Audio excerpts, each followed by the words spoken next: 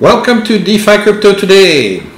Our topic today is the Binance Smart Chain $1 billion growth fund. So there's a lot of chains right now that are having incentives to help people build new apps or to have more users join in DeFi and crypto in general.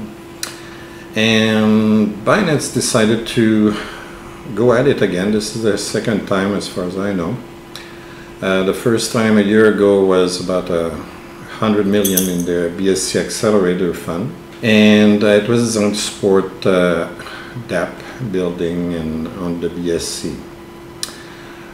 This one is a little bit different, but before we start talking about the details here, I want to show you the TVL on the Binance Smart Chain. What does it look like? So if we go to Defillama and we're looking at the Binance Smart Chain from March to about beginning of May, there was a huge growth in terms of TVL on the Binance Smart Chain, and then the market crashed and it went down quite a bit, and it's been kind of struggling to get back to its former glory. It's sitting at about roughly 50-60% of where it was at the maximum here. So it's probably a good idea for Binance to push the notoriety of their chain, okay, with this program. Now, if we compare that to how it's going on other chains, you'll see that basically not only did the market crash, but other chains have been eating BSC's lunch since May.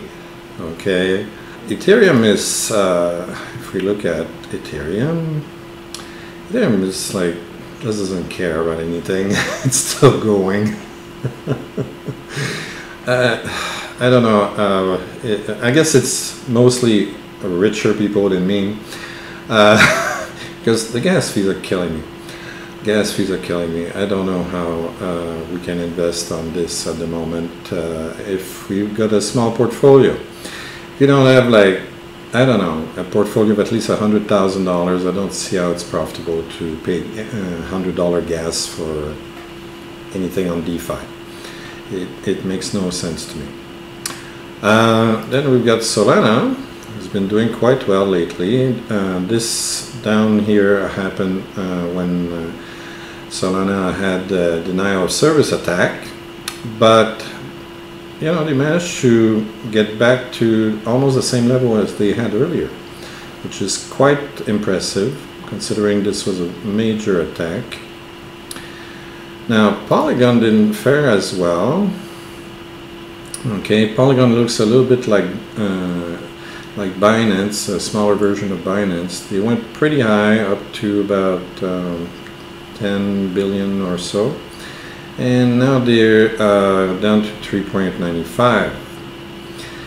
So they're trailing the other chains there, and I think BSC and Polygon have been the most negatively affected chains by the competition that's growing these days. Now, we all heard about the Avalanche rush, and it's still going strong, especially now that Aave and Curve and Sushi are on board. Poor Benki lost a few feathers, but overall the Avalanche market is doing super well. Now, another one that had an incentive program that started recently is Fantom. And Fantom, it's like, look at this, you know, it's been quite parabolic. It's been going down a little bit recently. I don't know if it's going to shoot back up, but recently it's been booming. Okay, so obviously what we can see is that now Binance has a lot more competition. Before it only had Ethereum and then Polygon, and now it's got 5, 6, 7 chains competing against it. Okay, but I'm very impressed by the size of the incentive. This is bigger than all the other incentive projects of all the other chains for the whole year. That's a lot of money, okay? And they're not just going to throw this cash at end users, okay, and try to boost. Not going to do like Polygon and Avalanche. They're not going to just give you extra bonus tokens when you deposit on dApps, okay, on DeFi protocols. No, it's a lot more elaborate than that. We're going to have a quick look at the different parts of the program. I'm not going to read the whole thing. I'll just give you a few highlights. You can read this in greater detail. It's a very interesting project. Basically, they say the time is now to accelerate their efforts in scaling solutions for the masses and build powerful financial infrastructures. So they aim to introduce the decentralized world of gaming, social networking, financial service, and more to general masses to spread awareness around Web 3.0. So they want to bring in a lot of people, okay, into crypto and DeFi in particular, okay, and gaming and social and whatever. But you know, they want people to be aware of what's going on. They want my sister to know about this. You know. Anyway, so to address this, Binance announces the biggest funding program of its kind in the whole cryptocurrency industry, and that's true. The $1 billion fund to push the adoption of not only BSC, but the whole blockchain industry. So they not just focus on their own Binance Smart Chain. They want to bring in new users and new applications and games and so on to the whole industry. Okay, so I'm expecting it's going to be multi-chain effort. So they divided the fund into 4 groups. It's on the chart here. So there's 100 million for talent development, 100 million for liquidity incentive programs. That's where you might get extra tokens. And there's a $300 million builder program. So that's to help people build new applications. And there's a $500 million investment and incubation program, again, to help bring to life new projects. Okay. So let's have a quick look at the 4 different sections. So for the talent development, basically they want to mentor developer communities, educate new crypto investors, provide academic scholarships to universities, run boot camps, support R&D, and all kinds of good stuff. Okay, there's more details here. You can read that by yourself. But this is the education and the training part of the program. Okay, they want to train developers. They want to educate investors like me, for instance, and they want to you know, help schools and also get people to do research and develop new things. Then there's the 100 million liquidity incentive program. So they want to encourage participation from traditional financial markets and crypto, including providing liquidity rewards, extra tokens, to specific protocols based on innovation, TVL, active users, and trading volumes. Okay, so to give some examples here. Also, they want to provide flexibility and support for professional traders and institutions to provide more liquidity to DeFi protocols. So they want the big guys to put their money in crypto and provide liquidity. Okay, so they want to show them how to do that. They want to support them. They want to provide the tools for them to use to invest. So, you know, they want to bring in trillions of dollars in this. That's the whole goal here. So, and next part is the $300 million builder and incubation program.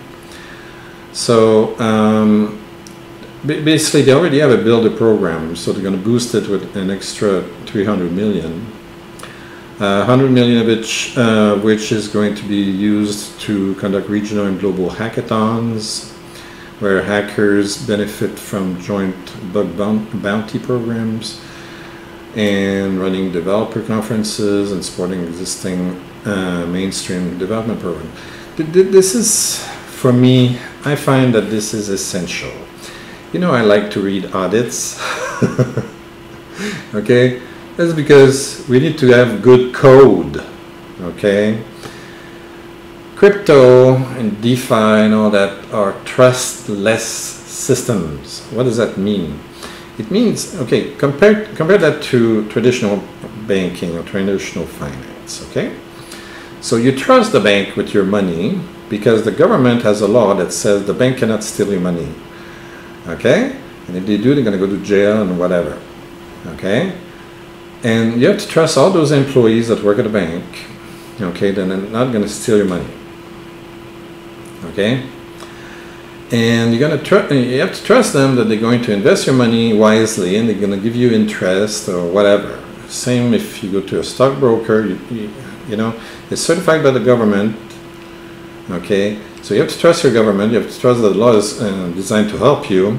You have to trust that the guy took the certification program and passed, and you trust that he's still not a crook and not going to take your money and run, or, you know, do transactions on the side without telling you and charge you exorbitant fees in the process. That's a lot of trust. Okay, crypto is the opposite. Don't trust us. Look at the code and check the code. If the code is good, then in your opinion, then invest. Okay, I don't trust the programmers. Okay, I trust that the code has been reviewed, audited, and battle tested, and that's why you have hackathons. Okay, to have hackers try to break into the code and you know, steal the money. Okay, and usually these guys are pretty smart. Okay, hackers are probably amongst the smartest programmers out there. Okay, they know how to smell you know, a broken window and get into it. Okay, they know how to break a lock. They know how to change the code or exploit the code to take money out. Okay, so you want to pay these guys, okay, to help you out, fix your holes in your code. Okay, and that's why they're giving $100 million to those guys here. Now, they also talk here about another 200 million would be used to expand MVB and incubate 100 innovative dApps and infrastructure.